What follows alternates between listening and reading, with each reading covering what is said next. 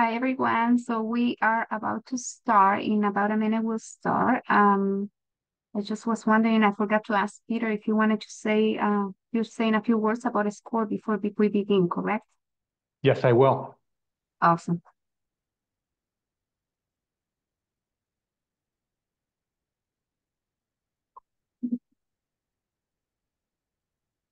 We'll get started at the top of the hour. Perfect.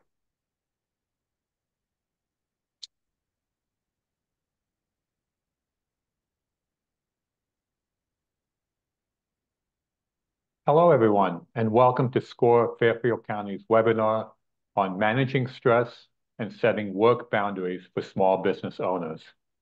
I'm Peter Talion, the workshop coordinator and a business mentor here at SCORE Fairfield County, and I'll be your host. Our speaker today is Ivonne Zucco. More on our speaker in just a moment. First, some brief information on SCORE. SCORE is a national organization with 230 offices, over 10,000 volunteers around the country. We are part of the Small Business Administration and work alongside with them.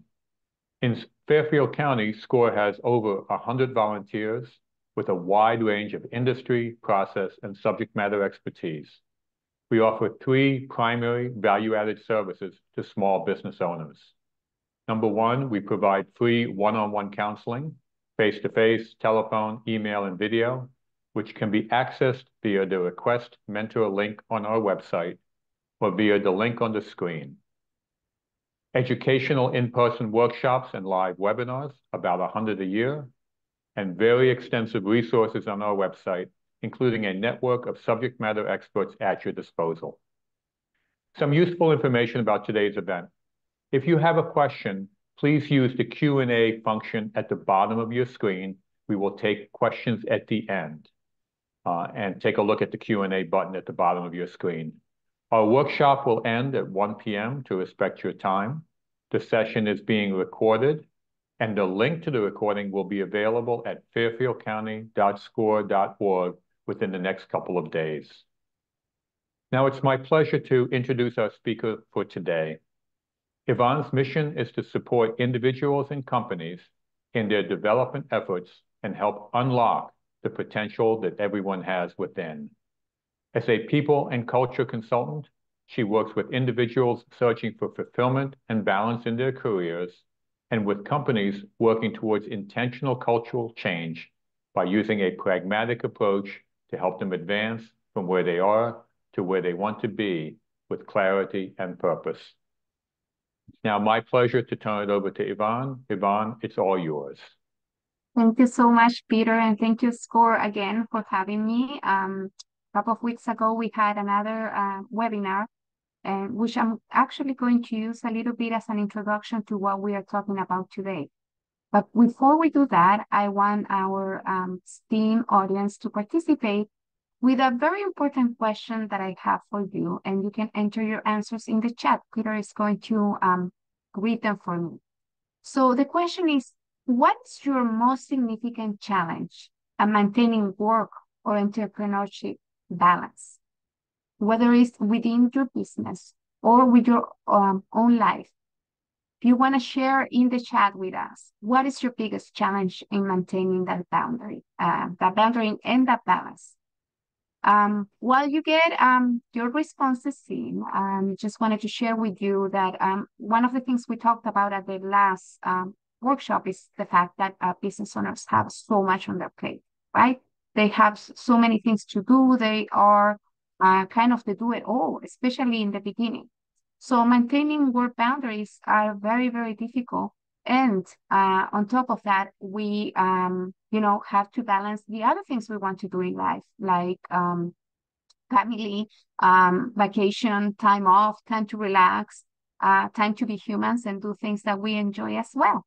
So hopefully this workshop is going to help you with setting up 1 or 2 intentions of things that you want to do when it comes to managing boundaries for you and at the same time managing stress. So I see that we have a few answers, Peter. Yep, let me give some of the highlights. We've got lots of active participants on our chat, so thank you very much for participating. couple highlights: allowing customers to interfere with self-time, missing the correct skill matrix, placing me to fill in the gaps. Other ones that have come in, allowing customers to interfere with self-time. I work from home and I'm expected to always be available. Saying no to new opportunities. Workplace doesn't listen or care about balance. Not shutting off work, taking away from family time. So a very, very extensive range of issues that folks have. So I'll turn it back over to you, Ivonne. Thank you, Peter. It's so helpful that you can read this for me.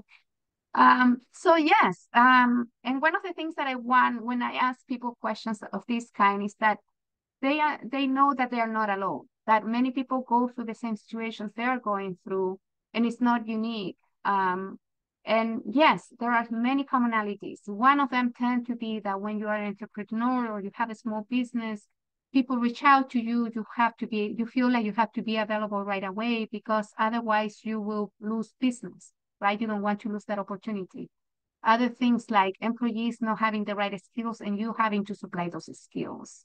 Dividing time can be very challenging as well. Balancing personal life with also what your business is, your passion is, can be very challenging. So hopefully we will be able to address a few things today and give you some good tips. Like I said before, just setting intentions to get started. You don't have to do it all at once. This video is going to be available for you if you want to see it again. But let's get started. And my main point to start usually is around defining the biggest misperception that people have about life and work balance. And the biggest misperception is that life is separate from work. In reality, work is part of life, and attempting to separate it can create feelings of resentment. So we talk a lot, we hear a lot, you know, in the buzzword, like people talk about, oh, you know, how is your life work balance? But really, if you're doing what you love or what you have set up to do, this is part of your life. It's part of every day. So it's not so much about separating them. It's about managing and having skills that can allow you to create boundaries and clarity so that you can have time for rest, relaxation, and play. So let's talk about burnout a little bit. Boundaries, what are good work habits, and also how to create systems that will help you. One of the things I talked about last time I presented was the fact that because you're a small business owner, you're probably on your own or you have a very small team. If you do, the best way to make best use of your time is by creating a system that works for you. So we'll look at that. But let's start with burnout. So according to the World Health Organization, burnout is a syndrome that is comes from chronic workplace stress. What is interesting is that this is not a medical condition. It is an idea that refers specifically to a phenomenon that happens occupationally. But this phenomenon translates into all the other pieces of our lives.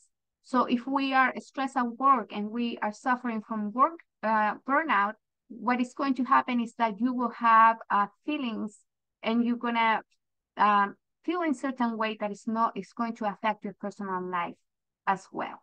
You will feel tired, you will feel stressed, you will feel cranky.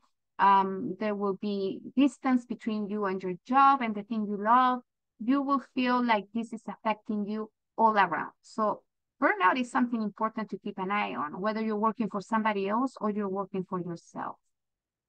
So anyone can suffer from burnout. It's basically a cumulative sense of stress, fatigue, and dissatisfaction. And the situations that lead to burnout are, for example, stressful work environment, lack of resources, excessive hours, too much work, highly demanding tasks, people always wanting something from you. So keep an eye on it because it is important to make sure that you are managing your stress in some way in which doesn't end up killing your dream, which is having your own business. When I talk about burnout, I like to talk about multitasking. So our current society has been talking for a long time about people multitasking, like it is a class. I think it's changing a little bit, but in general, when our society thinks about multitasking, this is what they present to you, right? It's kind of like if you can do many things at the same time, you are absolutely brilliant and you are at your most energy. Some people say, I work my best when I'm multitasking. But the reality is that multitasking really looks like the second picture we have here on the slide. Why? I'm going to give you a few myths and facts about multitasking. First of all, we tend to believe that being a multitasker makes you more valuable and effective. But the truth is that human brains are not designed to multitask. Our brains do take about 0.3 seconds to switch tasks. We can do certain tasks that are automatic, like, for example, chewing and walking and thinking at the same time. But our brains are not designed to think about two things at the same time. So what happens when you are multitasking? Every time you change your task, your brain is becoming exhausted and you are losing precious time from getting work done, work that is deep and that is important. For example, if you have a day in which you're reading your email and all of a sudden you get interrupted by a chat, you move your attention to the chat. It takes you 0.3 seconds to go back to your email. Or if you become distracted by social media, you go to social media, it takes you 0.3 seconds to come back to what you were doing. If you add it up during the day, there are two things that happen. First, you realize that you have lost precious time in which you could have been doing some very, very deep, meaningful work. And also, your brain becomes more tired. The other misconception is that technology helps us to be more effective, to do things more effectively. But the truth is that email and electronic communication, including social media, are making people miserable. I personally feel very strongly about it because I know that people are being very affected. Our children are being affected by our use of electronics in whichever way they are using it. And so, and our brains are becoming less focused. We are used to having this mental switch and we cannot stay focused for a long time on something. That's why, social media tells you make videos because people can't concentrate. People can't read anymore because we don't have that focus anymore. We have lost it thanks to technology. The other myth is that being responsive demonstrates that you are productive. In the case of your customers, right? If they are, if you're being responsive, it means you are on top of the game. But separating time to do deep work is super essential, and is essential for our productivity and well-being as people. For example, things that people can do is use the Pomodoro technique. Many people are familiar with it. If you're not familiar, I think you should look it up. It's basically setting time aside to do the work without interruptions. So I believe, and I have proof throughout my work with people, is that in order to find balance, you have to have two things, two habits that are essential. The first one is to pursue internal and external clarity, and I'll talk more about that. The second one is to be able to set boundaries and learn how to manage internal and external expectations. I'm going to repeat this several times throughout this workshop. I think that people are absolutely okay if you don't get back to them right away. They just need to know that you are not going to be able to get back to them right away.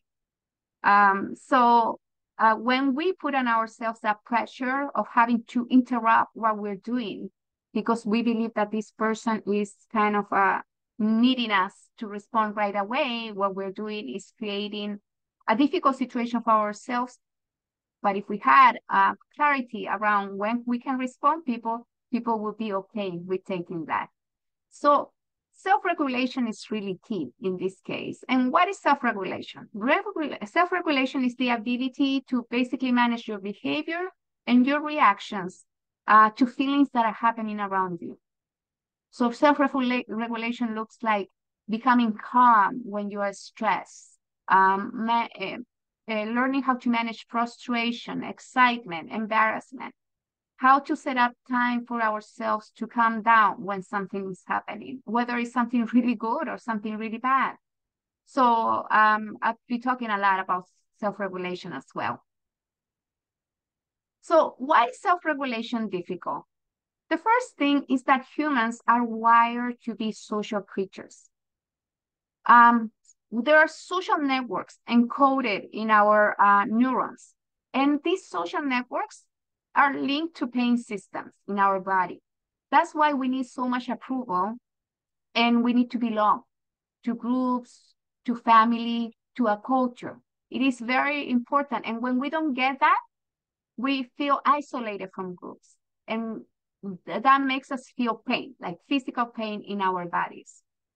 So this social adaptation has allowed humans to be the most successful species in the planet. And when I'm saying successful, what I'm referring to is saying, basically we are able to accomplish what we set our minds to, with better places to live, maybe better electronic devices, better cars, things like that. I'm not saying that we are super successful at interacting with nature and making sure that the rest of the planet is, finding balance as well. But when it comes to the culture of humanity, we have been successful because we are wired to be social creatures. So in the same way that, for example, we feel, a feeling in our stomach when we need to get food, our instinct to be accepted and be part of a group can be affected by when we don't have those social interactions. And that's why we feel that we have to be responding all the time. So let's start with personal clarity. What does it look like? Here are some tips. First of all, try to wake up every day around the same time and set up a morning routine that allows you to awaken gently. What does that mean? Take time in the morning to center. I'm not saying meditate. I'm not saying exercise. I'm not giving you any specific thing that you should be doing, although many of them are very good things to do. What I'm saying is that in the morning, when you wake up, take at least 30 minutes to do something that allows your brain to get adjusted to being awake. Now, one thing I want to clarify, I know that as a business owner, you may have a different work schedule. So instead of saying in the morning, I should be saying when you wake up. Yeah, if you are for example, if you are a restaurant owner, your time to wake up in the morning may be very different to other people. But when you wake up, make sure that you stay away from your phone at least 30 minutes. If you wake up and the first thing that you do is look at your phone to catch up with the emails or the message that you sent last night, what is going to happen is that your brain is going to go on alert, and it's going to start stressing and thinking about what needs to be done, and you will not have that time to adjust to being awake.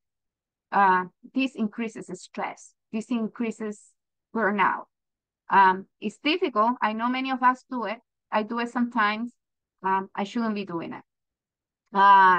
Also, an important thing to do as a system or as something to get used to is set a time to start your day every day if you can.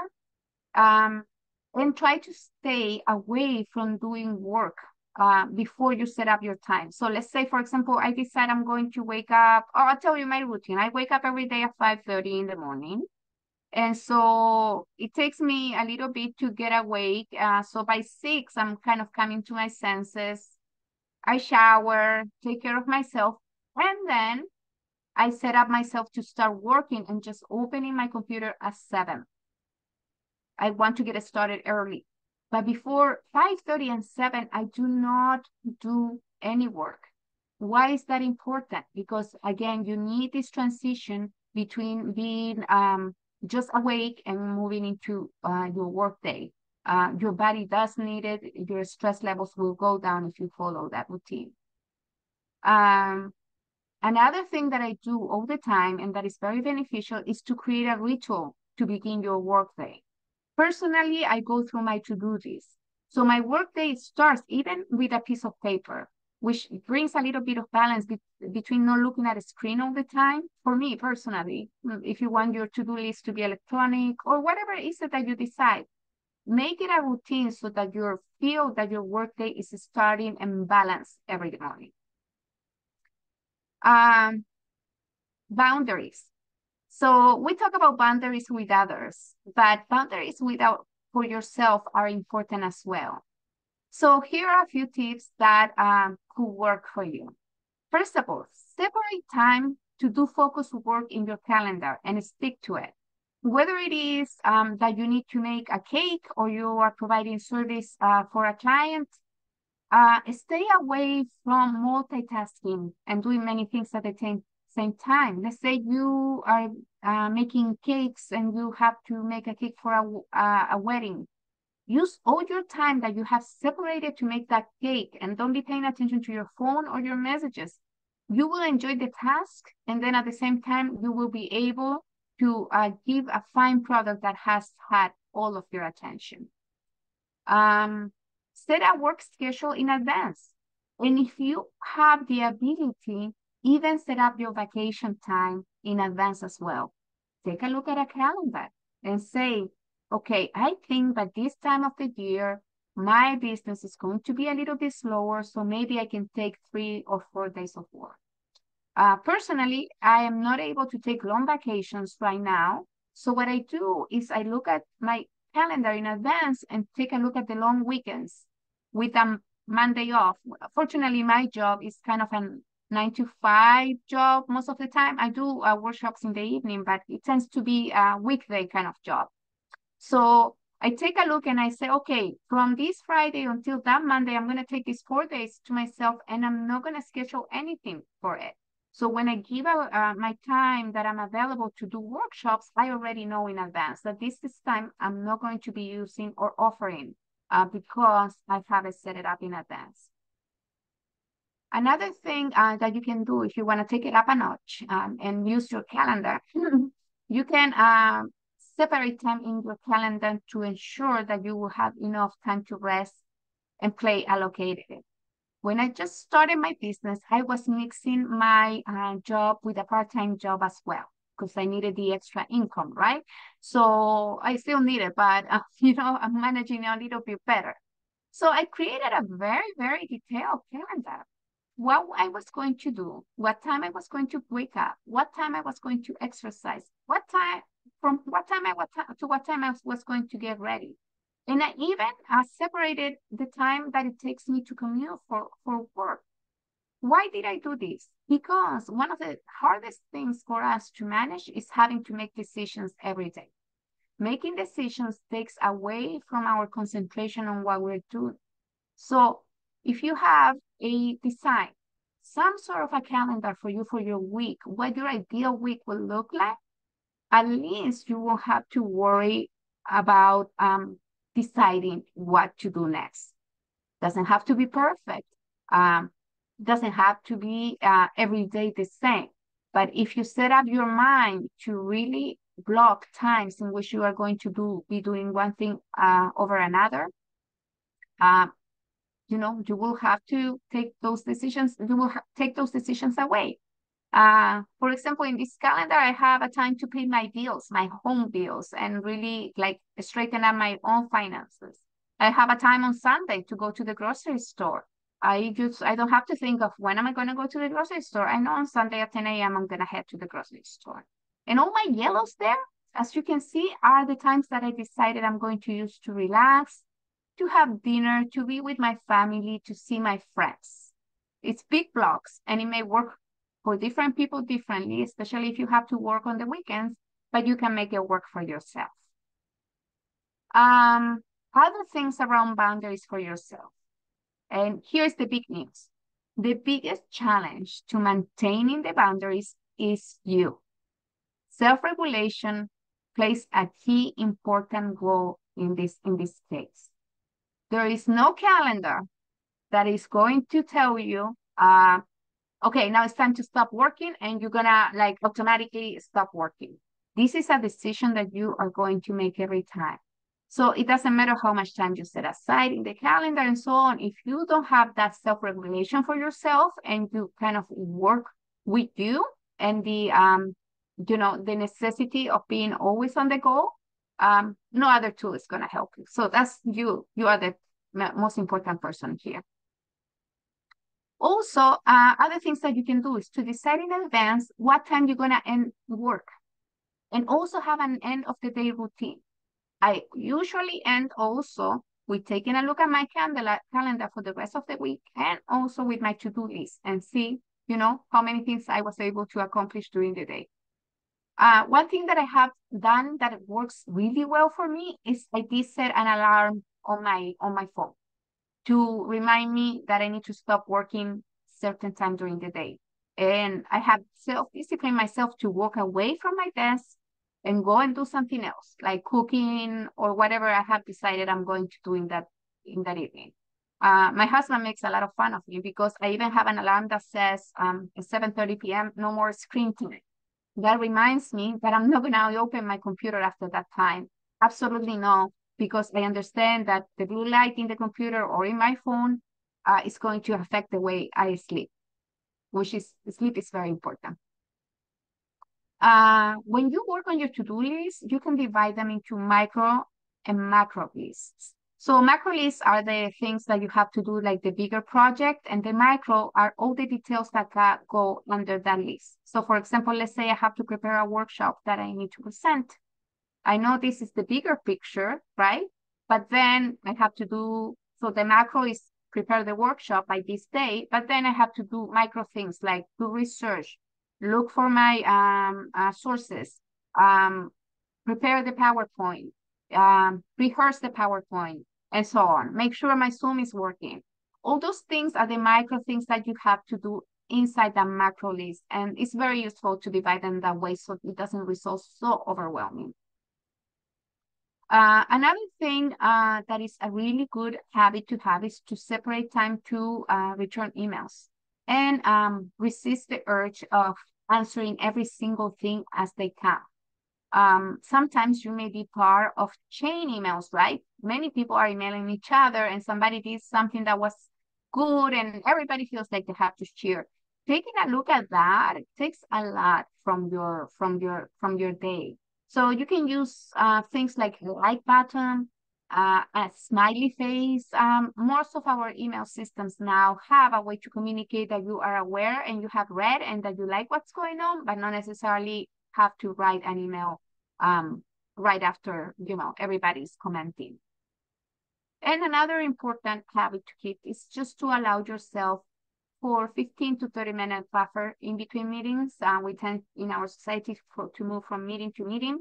If you have that case while you're managing your work, you need to have time to take notes, to reset, to think about what you're doing next. So by the end of the day, you don't feel overwhelmed with a long list of things to do that you never got to even write down or put somewhere because you were moving from meeting to meeting.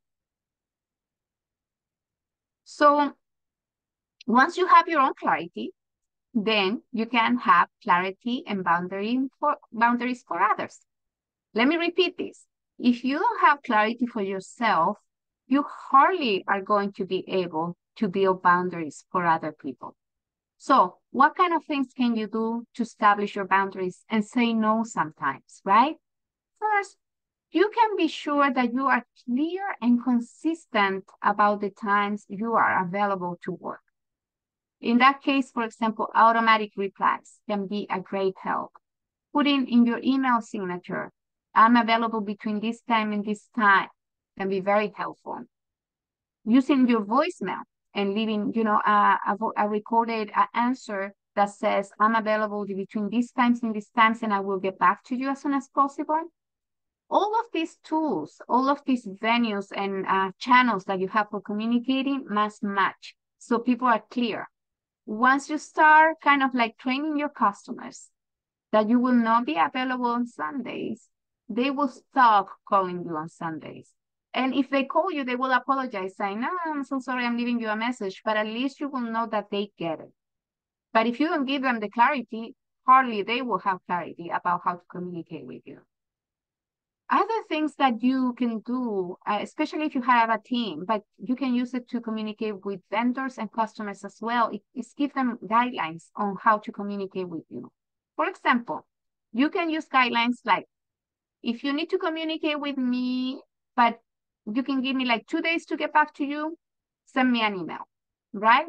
If you need feedback during the workday, let's use Team Chat or Slack or whatever other kind of communication you are using with your customers, your vendors, and your team. If somebody needs an answer real quick, let's say within 2 hours, they can send you a text. If they need to communicate with you immediately, to give you a call. If you have these guidelines for people, then you'll know how urgent it is for them that you get back to them. That way, you will have your own boundaries for yourself and you will have boundaries for them as well. So the channels you choose are totally up to you, but you need to express your boundaries. If you don't tell people what your boundaries are, people will not know how to respect your boundaries. Other things that people have answered for other workshops have done, and these are suggestions from participants in other workshops. They have said, eliminate sound alerts on your phone when you're doing deep work. Delete applications that take your attention. Do not look at emails before you work out. So if you're gonna work out, use the same rule than before going to bed or when you wake up, right? Because you will take time for yourself, and it's true time for yourself, as opposed to like, yes, I'm working out, but I'm thinking about all these things that I have to do. You can use codes in your emails and subjects to address the importance of the email. If people need to kind of like get back to you right away, or if you can wait, you can put it in the subject of the email. It's a very useful thing to do. Also, unsubscribe from email lists. Yeah, you go to the store, every time you go to the store, they ask you for your email address. Unsubscribe unless, you want to keep an eye on coupons and things like that. The other things are just keeping your attention. Rest time is very important. I have a specific slide about that. And in other words, burnout doesn't come from doing too much, but trying to give what you don't have. Another tip I had in here, I think I kind of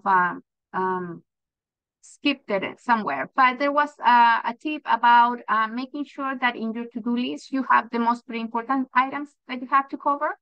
And, kind of don't worry so much about the other things, because if you look at your to-do list, you know that you are not going to be able to accomplish the other things. So in the morning when you set up, or the night before, look for the 3 most important things that you need to accomplish that day.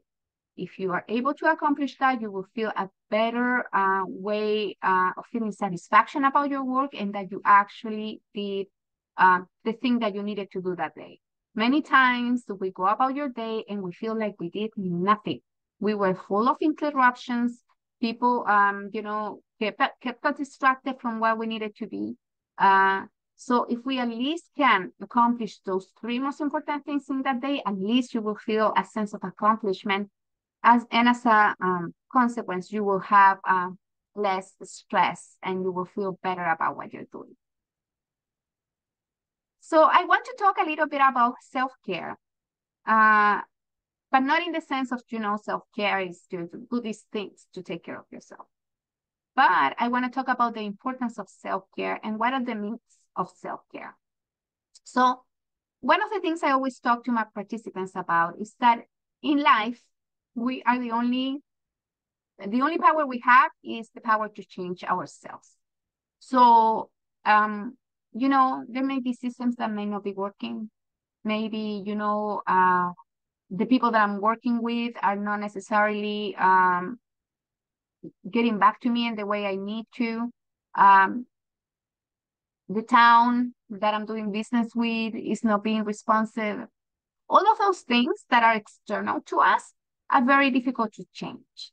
The only power we have is to change ourselves. So working on ourselves and getting to know ourselves well is super, super important. By the way, I have a whole separate presentation on self-care because it can be such an extensive kind of theme. But I'm going to highlight the things that I think are more important around self-care. Let's talk about myths first. The first myth about self-care is that it's something selfish, that we don't deserve to care for ourselves. Not true. That self-care is just for women. That, there's this thing about, well, it was started as a movement for women and with the women's rights, but it has transformed over time to include all human beings. We all need time to relax and rest and recharge. Also, there is the misconception that self-care is doing anything that suits you. Yes, there are things that are good for you, and there are things that relax you, but are not necessarily good for you, right? For example, having a drink every night so you can fall asleep. I'm not against drinking. I love my glass of wine, and and I use it, but I don't use it to relax. I use it to enjoy a meal with it, and so on. If you are using self-medication or the use of alcohol as a coping mechanism for your stress, that's something that you should be looking at. So not everything that calms you down means that it's going to be self-care. The other thing that we tend to think is that we need to earn the right to practice self-care. The self-care requires resources that we don't have, like, for example, getting a massage and things like that. No, that is not self-care at all. That could be a practice that can help you with self-care, but it's not necessarily self-care. That the effects of self-care are temporary. That is not true. You build with self-care, you build that resiliency over time. That self-care takes too much time. In fact, taking care of yourself can take 5 minutes a day. The self-care is optional. It's not optional. You need it. And last but not least, that self-care is the same for everyone. No, that's also a misconception. Self-care can be so different for two different individuals. So one of the things that I usually talk about is keep in mind what your body and your mind is ingesting. How do you take care of yourself, right? Are you turning on the news and being so stressed about what's happening, about the division in politics, about how people can't get it together, about how there is, so much conflict in the world happening right now? It is important to be aware of what's happening. But turning on the news and hearing over and over and over again what is going on is not going to make you feel better, right? Same thing. You like to watch some TV shows to relax you. Are you watching all the time like crime shows, right? Do they make you feel good?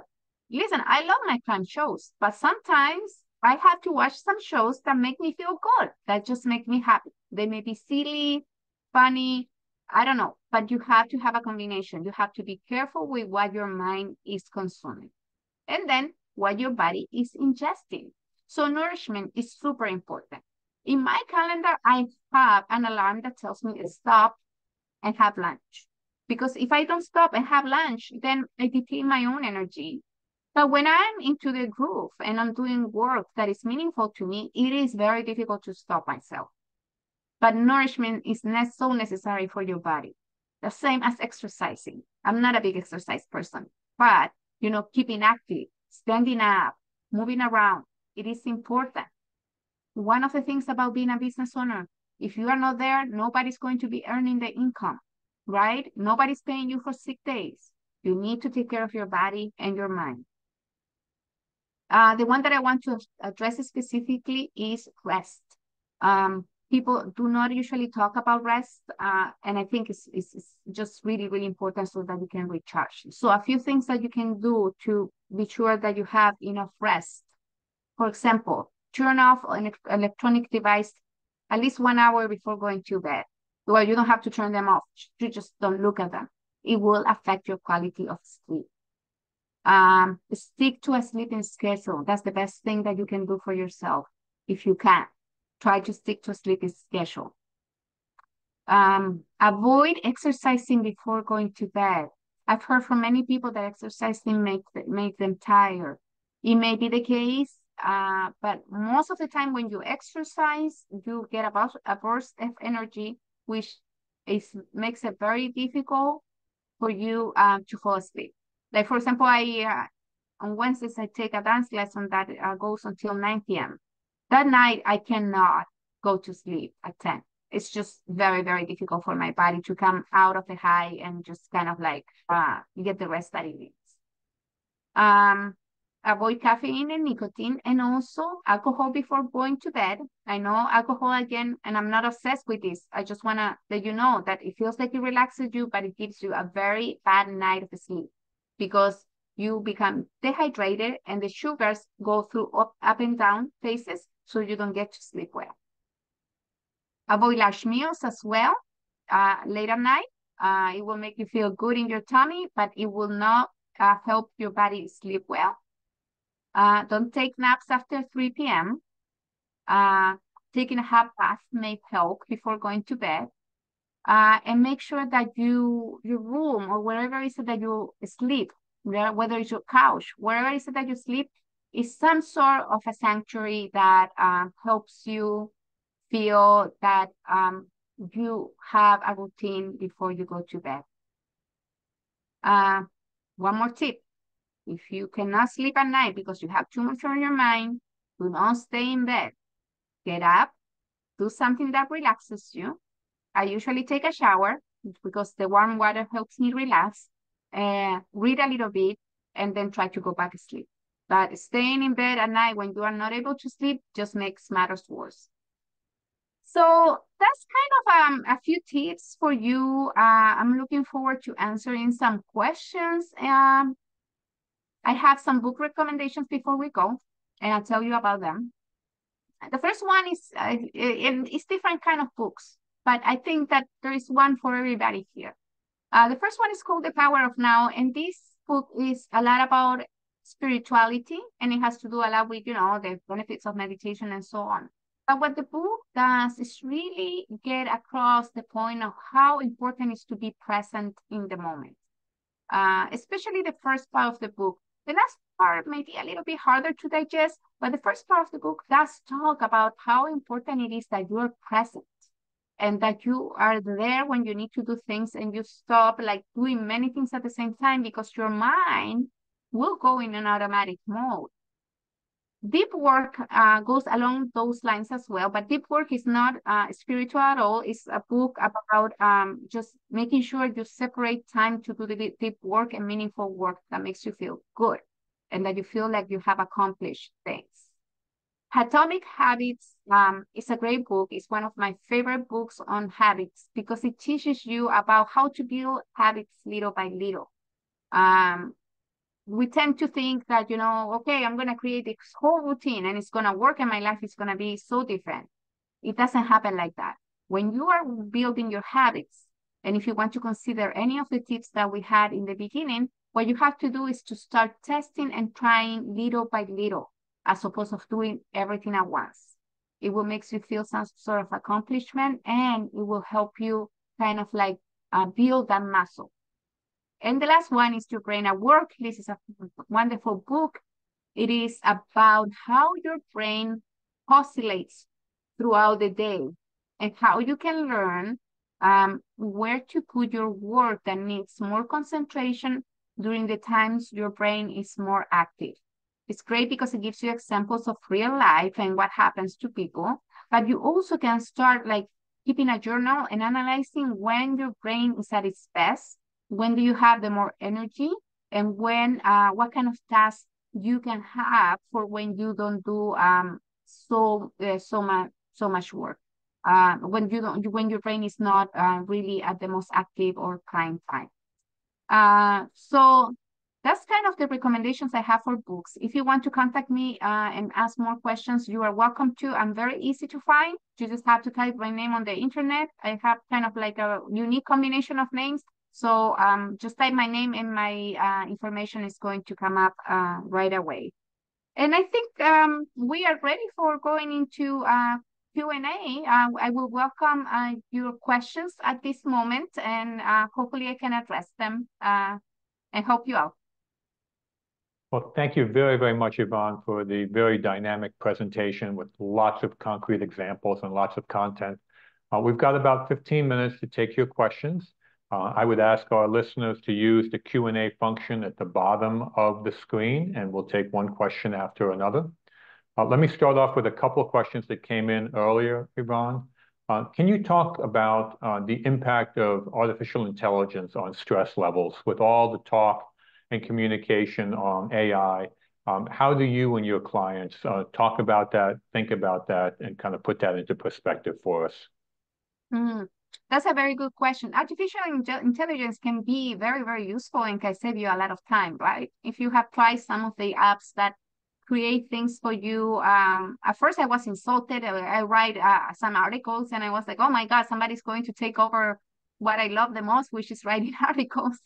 But it's not quite like that. So you are able to you make good use of artificial intelligence. And then, you know, when you think about what impact it's going to have in our future as a society and also as business owners, let me tell you that no artificial intelligence will ever replace human touch. I'm a big believer in that. And it comes to reinforce that notion of we are animals that need to connect with one another. So artificial intelligence can be practical at times, yet at the same time, nobody's going to change the way, human interaction are important. In my case, for example, in my own business, I work with companies, and no artificial intelligence will write an article that can replace me working with people one-on-one, responding to their needs and answering their questions and guiding them to where they want to be. So I'm not too scared of it. It all depends of the kind of business you're in. But you know, the human touch is so important. That's why networking and meeting people is just kind of an essential piece of being a business owner, which actually networking is my next, I'm going to do a little commercial. Networking is my next workshop for SCORE. So we can talk about that. Very good. You had mentioned during your presentation about using codes on email subjects. Can you provide some examples in a little bit more detail about categorizing your email, using codes, and so on and so forth? Yes, sure. So you can divide those codes into different things. For example, you can think about it as a matter of urgency, right? So you can use codes like your immediate attention is required. And when I say codes, I don't mean to use initials for things that can be confusing. Not everybody understands what they mean. So acronyms are just something we are used to using, but not everybody gets it. So make it easy for people. So you can say things, for example, for your immediate attention, please read. No need to respond until Monday. Like Friday, I was a little late with an email and I sent, in the subject, you do not need to respond until Monday, so people know about it. So this is more when you are communicating to other people. You can also use things like, requesting a meeting. You can be very specific about what you're saying. And when you write your email, you can put a mini subject line inside the email that goes straight to the point so people know what you're talking about, and then put the main information of what you want to say on the bottom. Like I said, most people today have difficult time concentrating. So the easier you make it for your customers, your vendors, the better shape you are in. But if you Google like different codes that you can use, there's like all over the internet some good suggestions of things that you can use. But in reality, it's all around urgency and how quickly you need people to respond to you or get back to you, or what your availability is. The whole thing about being available is better on an auto response email. Very good. Our next question has to do with what would you advise a person, what are the first three things you would advise a person who says, I am burnt out? So if a client of yours comes to you or somebody that you work with comes to you and starts the conversation with saying, I'm burned out. Can you just walk us through the first three things you ask them or talk to them about? Yes. So one of the things that I usually address with people, and we do this through coaching sessions. So I tend to have at least three different occasions in which I can speak with people in this coaching, but we address a few things. First of all, is habits. What kind of habits do you have that are helping you, and what kind of habits are currently keeping you from feeling, that you are being able to manage how much is coming to you. But before I go into habits, really like to work with people on their beliefs. And that's longer work because it takes a while to discover that. So we talk about, what is it that, what are the beliefs that you hold that are being useful for you at this moment? And what are the beliefs that you hold that are not helping you? I'll give you an example to be more clear. If I believe that the only way I can get across people my value as a business owner is by answering back at them and saying yes to everything, what is going to happen is that belief is gonna dictate the way I behave with my business and the way that I work with people. This is difficult because our mind is completely talking to us all the time. So you believe like, oh my God, I didn't get back to this person. They're gonna be mad at me. They're gonna think I'm unprofessional. And it keeps building on that. So what is a more useful belief to have? It's like my clients appreciate me for what I am, and they understand that I will be professional and get back to them as soon as I'm able to, right? Or my clients know that in order for me to give them a good answer or really get back to them in a way that I have thought about, I need some time for thinking. So here again, we go into how important it is the human connection there, right? With the people that you are working. So yes, addressing really your habits and the beliefs that underlying those habits is very important when you want to manage burnout. Of course, when you are in a burnout situation, you feel like there's nothing I can do at this moment. You are completely overwhelmed. So in that case, I would suggest people that are suffering to burnout just to find professional help, even if it is for a little bit, so that they can talk about what's happening and they can feel empowered that they can change the situation that is happening. You always have the choice. Even if you have a job that is making you burn out and the ultimate decision is to change job, you have the power to make that decision. So either look for professional help. If you want to look for a psychologist, I recommend psychologists that do cognitive psychology because they are very to the point regarding what are the steps that you can take to make that change in your life. A coach can help you too. Okay, let's do one more question. Many of the examples you talked about your own business and how you handled stress and how you organized and dealt with the different pressures. Can you talk a little bit about family businesses where there's many or several members of a family in one business? They work together, husbands and wives work together, or parents work with children. If you could talk to the audience in terms of managing stress, managing relationships on family enterprises, where there's several family members that are actively interacting with each other every day. Yes, that's a great question, actually, and I'll be happy to address it. Working with family members or friends have an additional level of complexity. The reason why they are so complex is because these people have known you throughout your life and they have an idea who you are and how you act, and changing those dynamics can be very difficult. I, um, I have had two businesses in my life. My first business was with my husband, my first husband, my ex-husband. As you could tell, that didn't work out so well because we were very young when we had the business, and we weren't very good about managing boundaries that had to do with work. So in very little time, our worries about the business became our life. And personally, we wouldn't talk at home about anything else but the business. And we would wake up in the morning and go to sleep at night speaking about the business. And that was our main worry, the business, well, and the baby we had at the time. So our lives changed so much because we weren't careful with that, because we weren't managing our own internal boundaries. course, we were young, we didn't know, and at the time I had personally a score mentor, so that helped me a lot. But really, you have to set up not only the boundaries with the people that you're selling to, also the boundaries with the people that you work with. And so not like I want to do another commercial, but we are going to be talking about communication at work in 2 more sessions. I will be teaching about what kind of communication strategies you can use.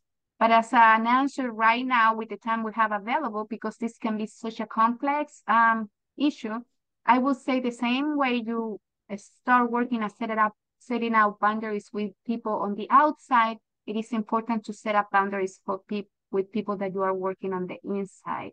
And believe me, all of your family members and friends are going to need to have that boundary for themselves as well. So if you can help guiding them and you can help having conversations about when is the right time for us to speak about work and when is not the right time for us to speak about work, because we all have the need for a break, you are off to a good start. Like any good habit, just build it little by little. Don't think that things are going to change from one day to the other. Thank you very much, Ivonne, for answering the questions. I remind our audience that Ivonne will be doing other seminars in February, so take a look at the SCORE website or at her website to get the additional information you need for those upcoming webinars that are going to be offered with additional topics that she specializes in. So I'd like to thank you very much, Ivonne, for your time this afternoon. As a reminder, a recording of this webinar and any materials will be available within a couple of days on fairfieldcounty.score.org.